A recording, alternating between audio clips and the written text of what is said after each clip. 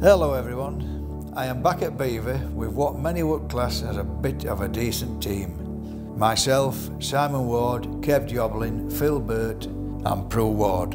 What I would call a pretty efficient team. The shooting was based around the more traditional parts of Beaver. Large hedgerows and gentle sloping valleys. Surprisingly, this made for some exciting shooting, as wave after wave of very strong flying partridges came on the wind, curling and twisting, sometimes at the very last moment. You had no time to think really, and there were many last-minute manoeuvres to get on these little exercises. Very exciting, what I would call fast, instinctive shooting. Great day, great sport, and of course a great location. I do hope you enjoy the film.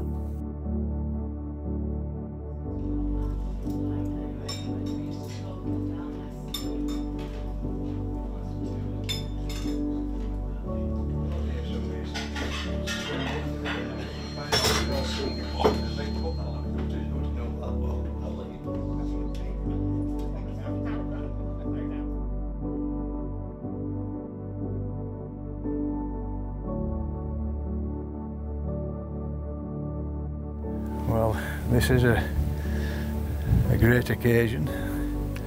We're on a very traditional day at Beaver again, but on their more traditional drives, and we're in some very, very good company. I've got Simon Ward on my left. You couldn't get a better lineup than this. Kev Joblin from Jervo on my right, Prue Ward, Simon's other half, and at the very far end is Phil Burt. It is a lovely breeze actually, fantastic breeze. Not too strong, but it will help these birds go. Fantastic when you come to these great English estates and you see the amount of predators here, buzzards. I mean, when I was a young lad, you never saw these things. Great to see them now.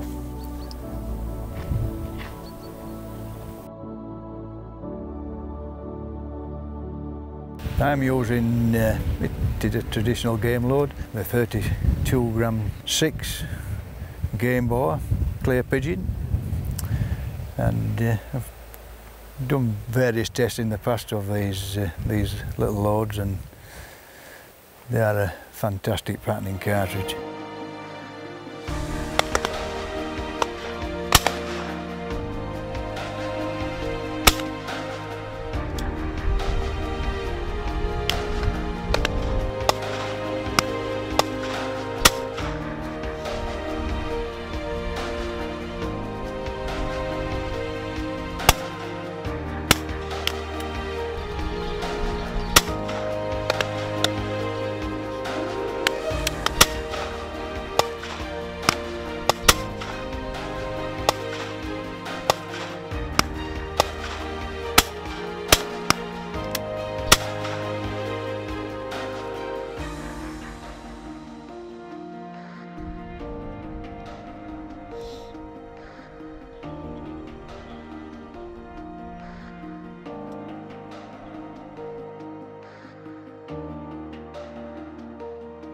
I was just talking about traditional shooting today, and it doesn't come any finer than this, does it? No. You know, it's absolutely fantastic. It's super drive. Well, it is traditional, yeah. And leaving these hedges and shelter belts, yeah. And people always imagine flat ground. Oh, I'm not shooting flat ground, but actually, there's some of the that's partridge shooting. Yeah. And as we go into the valleys now, you know, it is traditional, but not quite as it's always been done. Certainly in Lincolnshire.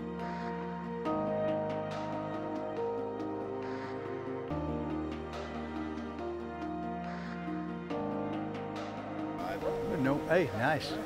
It's proper day for it now, Phil.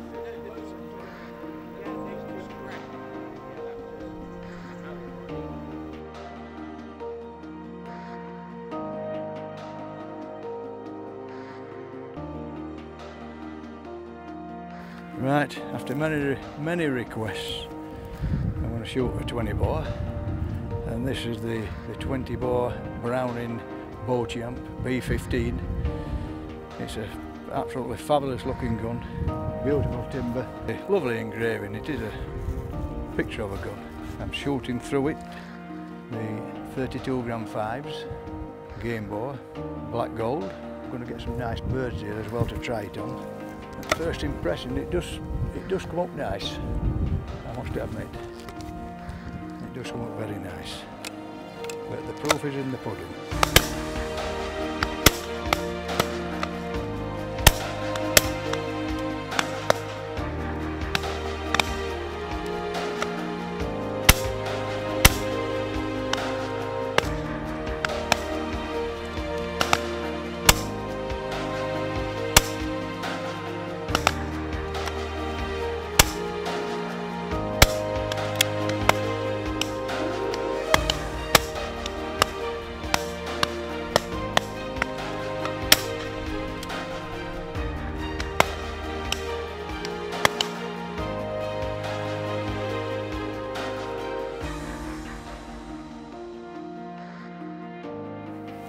Well, first impressions, I actually enjoyed shooting that. I missed the first bird out, but that's purely not swinging the gun, not the gun, it was me. And then I picked some nice ones out of the 2 or 3 flushes, 1 or 2 at the back of my friend as well. So very impressed really. You know, it's not just a smart looking gun, it shoots well.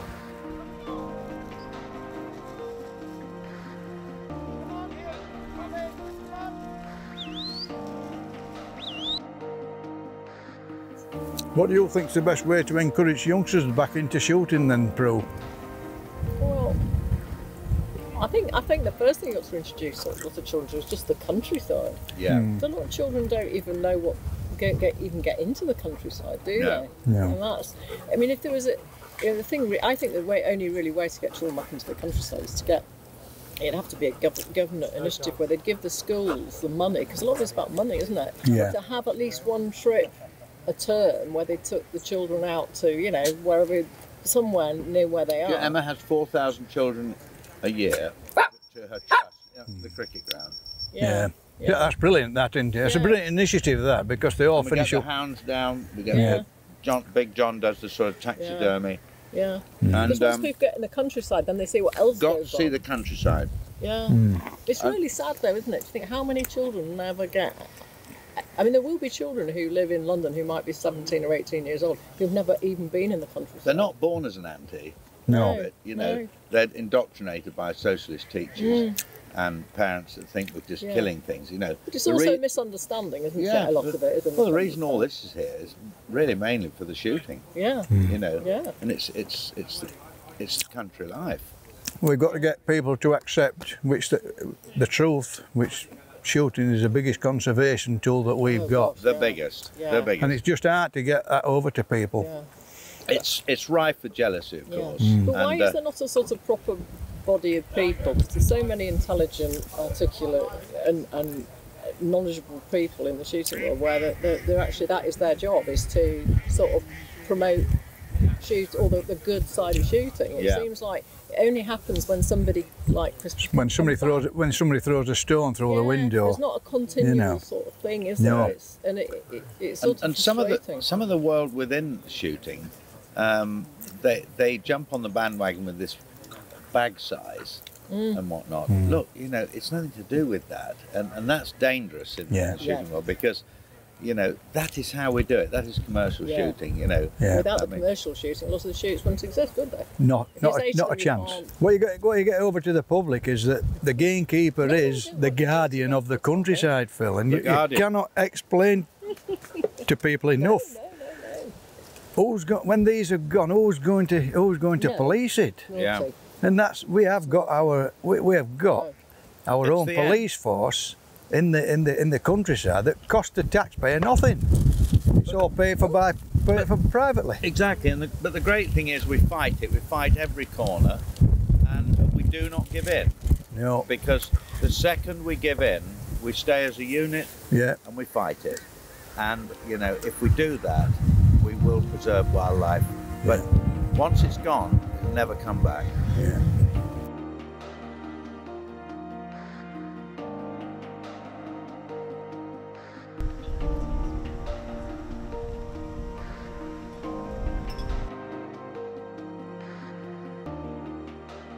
The wind has picked up it's very strong now, and I think he's going to try and, there's a lot of wild partridges in these, wild greys, but we're not allowed to shoot these, but we can tell the difference because they do squeak a bit. I know Nick, the head keeper, is trying to get these birds, normally we would have stood further up in the field, but the wind's that strong, he's trying to get these to come down the valley and curl on the guns, which will make it a lot more exciting and a lot more difficult.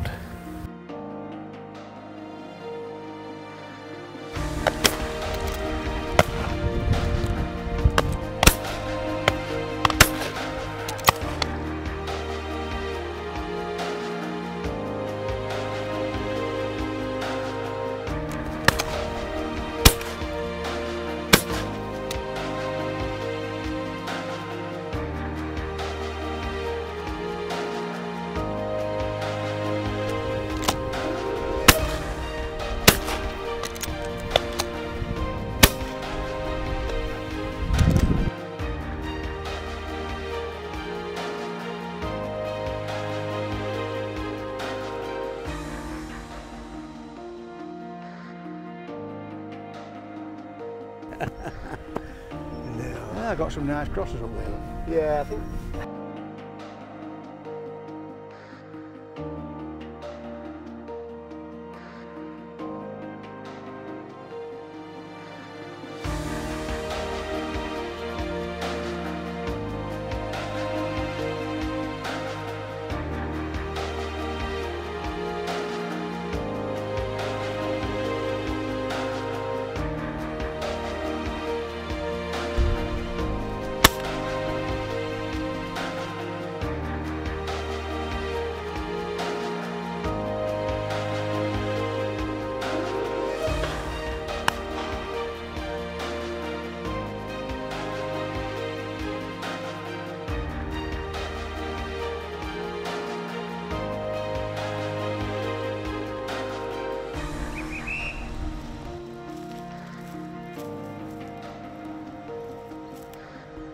Well, I thoroughly enjoy this, what we call traditional partridge shooting.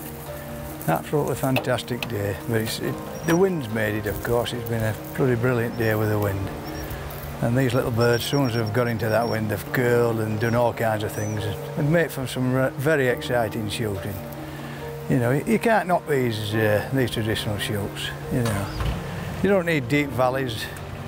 The banking of trees is usually enough to get a good lift out of any partridge. They're a good hard-working bird and they do show well, especially on the type of wind we've had today, so absolutely fantastic day, loved it.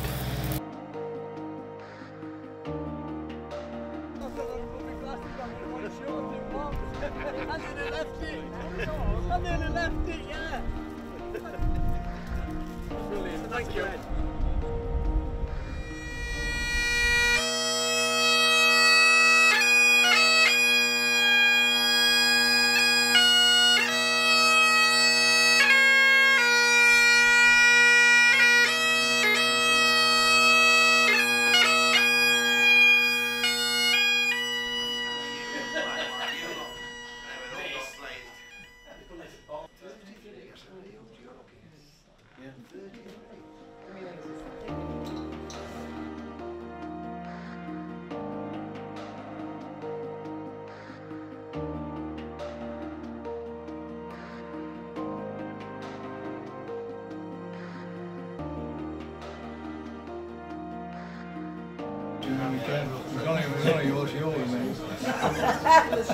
Well, there's a reason for that.